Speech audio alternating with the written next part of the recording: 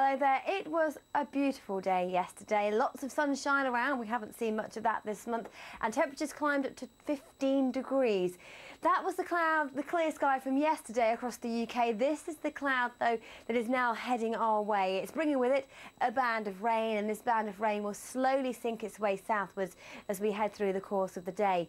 Already the rain sitting across the northwest of the UK, for Northern Ireland and western Scotland, and through the morning hours it will filter its way into the northwest of England and West Wales. And here it will be a pretty cloudy start to the day actually across Wales. Freshening southwesterly winds will push that band of rain in as we head through the morning.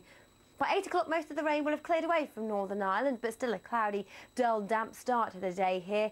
And a west and pretty windy old start to the day across Scotland, and fairly extensive hill fog with that as well, but a mild start to the day. Temperature starting at 8-9 degrees. The rain arriving this morning across Cumbria, but for northeastern England, with some shelter from our mild southwesterly breeze, we start the day with some cloud breaks around. Now, through southern areas of England, it's a fairly cloudy start on Friday. The winds coming in from the southwest will bring thicker cloud, allowing it to be a little bit damp and drizzly.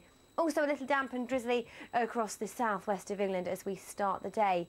So that's where our rain band is at 8 o'clock. As we head through the morning, it pushes into northern England, eases in intensity here, and then pushes in across Wales and the southwest of England.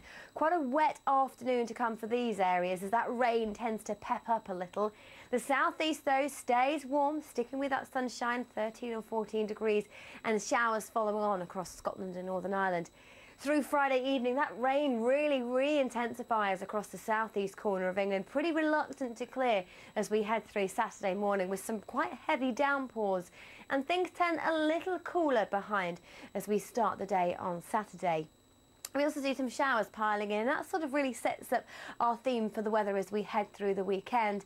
A little bit cooler after what has been pretty mild conditions over the last few days, and fairly showery as well. So for Saturday, we see this rain band slowly clearing away from the southeast corner of the UK, and then we start to see scattered showers following on behind.